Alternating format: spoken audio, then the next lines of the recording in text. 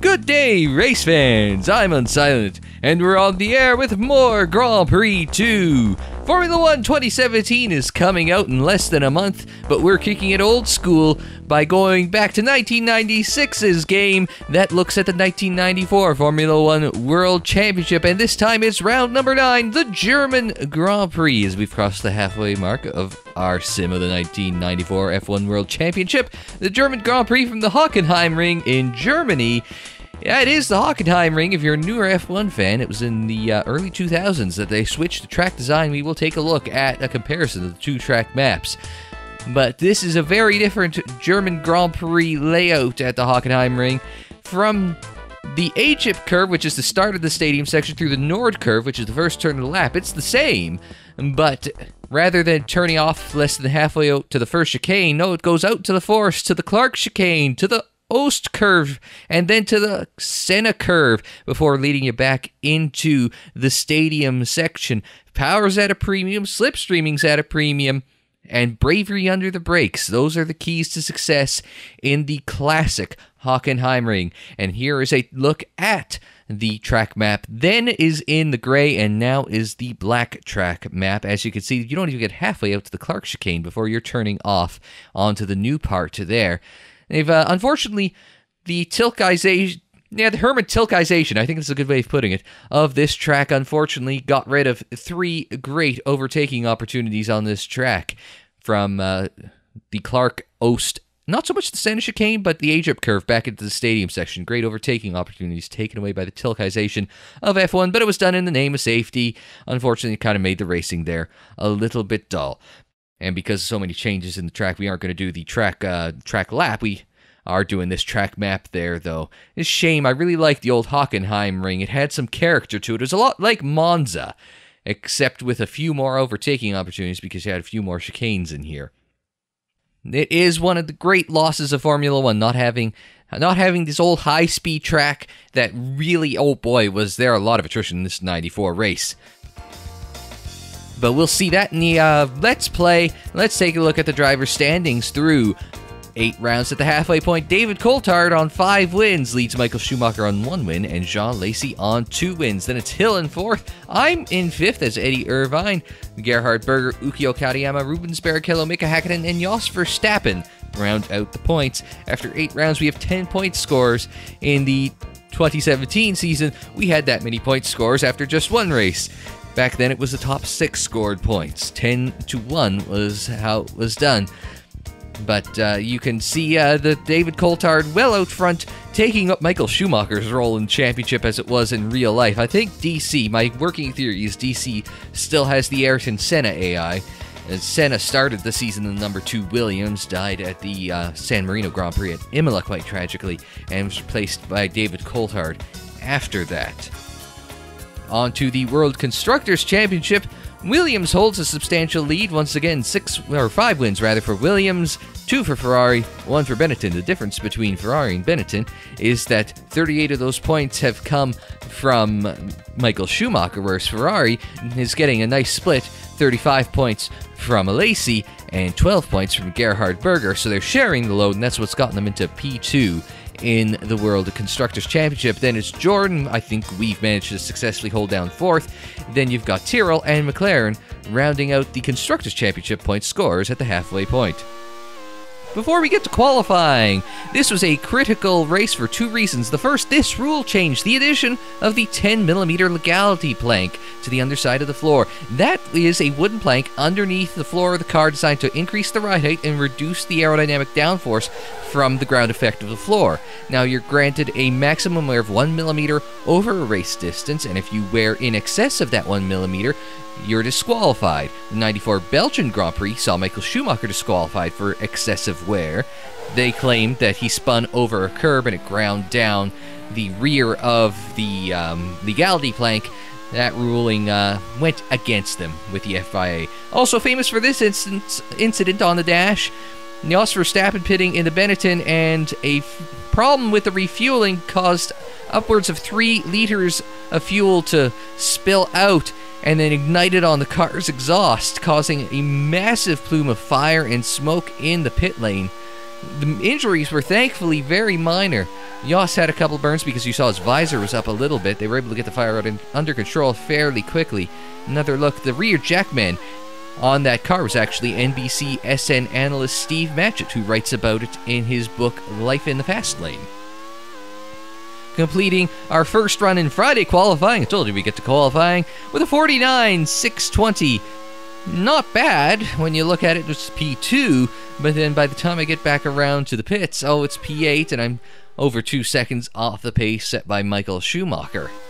So we go out for another qualifying run. Fortunately, that Minardi gets out of the way as I'm on my hot lap. I dropped to P12 by this point, charging to the line, and it's a 1.5 second improvement down to a 48.123, and that's good enough to get me to provisional P4 in this qualifying session. And spoilers, I wasn't able to get out in time for a final qualifying run, even though I had laps left. But if you take a look at the qualifying results from Friday qualifying, DC provisional pole, Schumacher in second, half a second back. Damon Hill, 9/10ths back. The top 3 are the only ones within a second of fastest on Friday. And then you take a look back, I'm 4th, Berger 5th, Häkkinen 6th, and Häkkinen is the only driver within 2 seconds. So the top 6 are the only ones within 2 seconds. Then you go back to Panis, Alesi, Barrichello, Katayama. Now, Olivier Panis, the Ligiers haven't been too good if you've been watching the other videos, but the Ligiers had that Renault engine, the same Renault engine that's powering Coulthard's Williams, and that gave them a massive boost in this race because they had the best engine on the grid, bar maybe the Ferrari V12. But the Ligier may not have been great on downforce, but had all the speed. And what a power track like Hockenheim does is it tosses up the grid. Like you see Katayama in 10th. Usually you see him around 7/8, but the Yamaha just didn't have the power. Morbidelli in 11th, Eric Bernard in 2nd, Ligier up in 12th, Martin Brundle in the McLaren Peugeot. Usually see him back around 16th. He's 13th here. And so a power track like this certainly mixes up the results in qualifying. And actually we're probably going to see that mirrored in maybe Spa, but definitely Monza when we get there for the Italian Grand Prix. Saturday qualifying, here's my first qualifying run, or a second lap on my first run, and I go to a 47.949. I've broken the 48 barrier, and it says I'm in P2, but spoilers, I didn't actually improve my position on the grid with that run, so the Friday time from Hill still stood up ahead of me, so I went out for another run, tweaked a whole bunch of stuff, dropped the downforce, and I found 1.1 seconds through the first split. And then here we are to Oost, the Oost curve, and oh, I've bottled it. And the problem is I've lost time through the turn, and I've lost time accelerating out of the turn. The center chicane's the fastest of the 3, so that mistake compounds through the lap, and then by the time we get to the line here, from 1.1 to 0.2 seconds. So it's another improvement, but sadly, that also won't improve my grid position. But my grid position is P4, as you can see, as we look at the grid for the 1994 German Grand Prix on Grand Prix 2. David Coulthard's on the pole as expected, alongside Michael Schumacher, who broke into within a half second of Coulthard. Damon Hill on the inside of row number 2, and then I'm on the outside, just within 1 second of DC. I'm basically the best of the rest at this point. If I could put together some results, I might do myself pretty good and get back into a fight for second place in the championship, but I'm not going to do it if I'm going to be stuck behind cars with more powerful engines behind me, so start's going to be critical. Mika Häkkinen in the McLaren Peugeot, and Gerhard Berger alongside in the Ferrari. Jean Alesi on the inside of row 4, and on the outside of him is Olivier Panis in the Ligier Renault. We already talked about had the advantage of the Renault engine in that Ligier. Panis actually finished on the podium. It was a double podium for Ligier in this race in real life. Can they repeat it without a first corner calamity taking out like 11 cars? Row number 5, it's Rubens Barrichello and the Jordan Hart. Not too bad a result for him. And then it's Ukyo Katayama on the outside of row 5 in the Tyrrell Yamaha. Johnny Morbidelli, car number 10 in P11, not P10 as we're used to seeing him. Pierluigi Martini in the Minardi Ford. He is on the outside of row 6 in position number 12. On back to row number 7, where you have Eric Bernard. Eric finished 3rd in this race in real life, but he's got to try and make his way to the podium from P number 13. Again, little first lap collision. He's going to be in a little bit of trouble getting there. Jos Verstappen, the last car on the first page of the results, he was P14. We're used to seeing him a little farther back. Speaking of a little farther back, we're used to seeing Martin Brundle a little farther back in the qualifying results, but 15th, not too bad. Johnny Herbert, P16, well back from where we're used to seeing Johnny in qualifying. Mercedes of 2017 is the dominant engine. 1994, not so much. Andrea de Cesar's the fastest Mercedes for Sauber in P17. Eric Coman, the LaRousse Ford in P18. Mark Blundell, P19 with the Tyrrell Yamaha, and Michele Alboreto, 8 spots back of his teammate in P20. Heinz-Harald Frentzen in the second Sauber Mercedes at P21.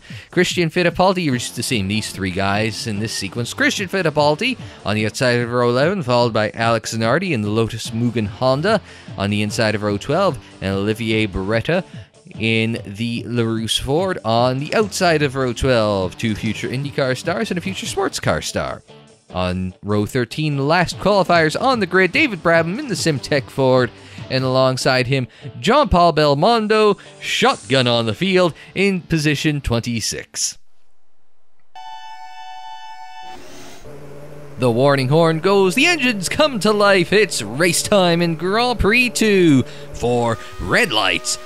The revs come up, they bring the noise, and green, green, green, and I just get sandwiched off the start. It's a Jordan sandwich, and I bump Schumacher through turn 1. I'm just going to take the position and run as I got taken on both sides by the Ferrari of Berger and the Ligiers of Panis, and there goes Panis looking up the inside of Berger into Clark, side by side, and under braking, just a positioning goes in the favor of Panis as he takes position number 3. Let's take a look at the replay, focusing on me. And Schumacher checks up a lot through the Nord curve, and I don't have any place to go but on the inside of him. Let's take a look at this. As ducking down to the outside into the Nord curve goes Panis. And I think he might have forced Schumacher to check up a little bit, on board with Panis. Finding the gap. Actually, Schumacher probably got squeezed on both sides. Panis on one side, Berger on the other. Worse. Oh, there's the replay, sorry, of me, Berger. Schumacher's day gets worse as he gets overtaken by a Lacey into the Ost curve. And then going down to the Clark curve on the same lap. Here comes a Lacey down my inside. Well, you break from 6th to 3rd gear. It's not much of an overtaking opportunity. So Lacey had to back out as discretion was the better part of valor. Coming up to the end of lap 2. Looking to get a good run out of the Sud curve. On Berger, looking down towards the Nord curve. Not enough. There's, again, not a lot of braking into the Nord curve. So I'm going to slipstream him down to the Clark. Nice slipstream. Get by him. Watch the speedo. 210, 211, 212 as I hit the brakes. A little early because that's about 10 miles per hour faster I've gone. And being a little chicken shit on the brakes lets Berger right back by me into Clark after making that lovely pass on the straight. He was able to have enough bravery under the brakes to get by me into Clark. And unfortunately, that mistake would put me into the clutches of Lacey looking around the outside to the Ost curve. Side by side. And I go the last of the late breakers. I go the last of the late breakers there, but I didn't go that into Clark. Now here comes the Lacey. We're coming out of Senna towards Egypt into the stadium section. Side by side through the right-hander there. On board with Schumacher, who's got the best seat in the house for this. Side by side through Egypt and into Sachs. A Lacey head. I pull ahead and I've got the right line through the chicane. Once again, here's the replay. Side by side through Sachs. Seeing this is what A fantastic race we're having. Meanwhile, Berger gets by Panis and into position number 3 and on the podium. Later on, Schumacher goes out of the race. What happened to Schumacher? He has to pull off. He's had a mechanical failure. When I look on board, it says that he had a transmission failure, and the rear wheels seizing up like that says, yeah, it definitely was the transmission going on the Benetton. He actually retired because of an engine failure in real life.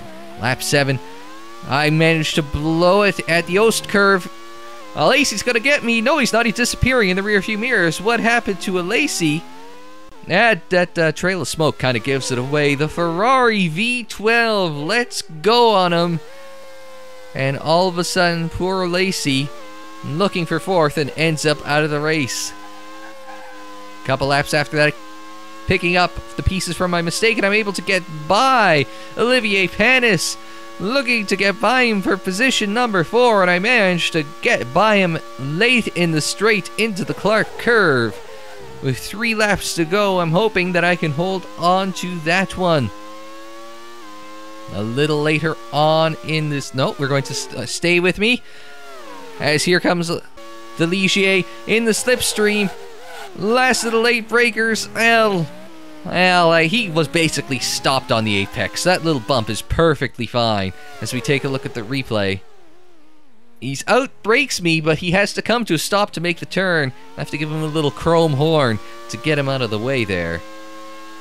Later on that same lap, it's still happening, and then... oh no!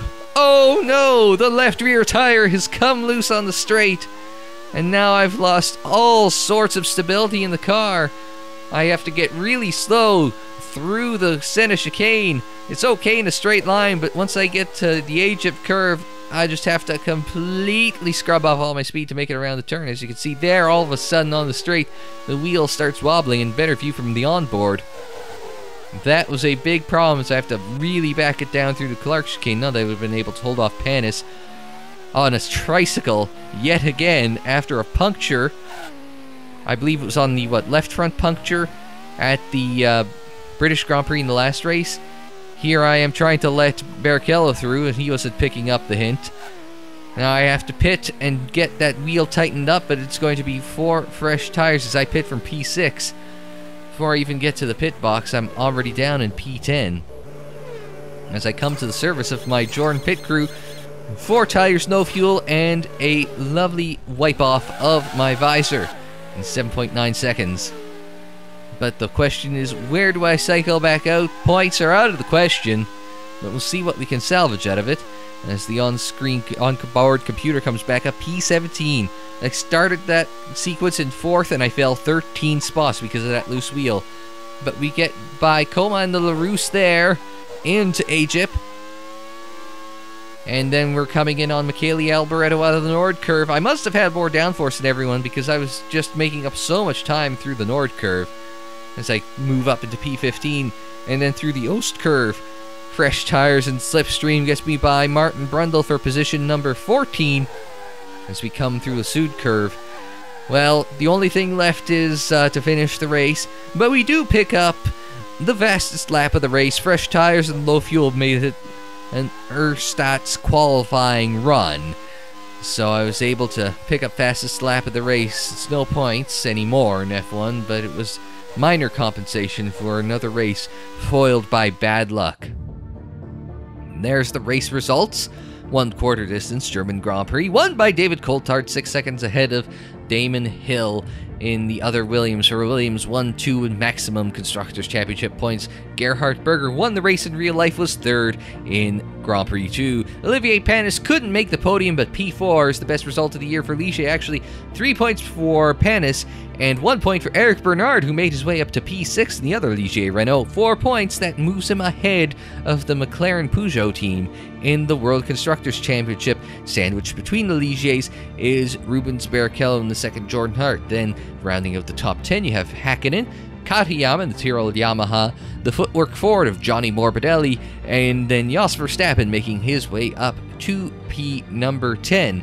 Also, probably a bit of note, good results after poor qualifyings for Johnny Herbert and Andrea de Cesars in the Lotus Mugen Honda and the Sauber Mercedes, respectively.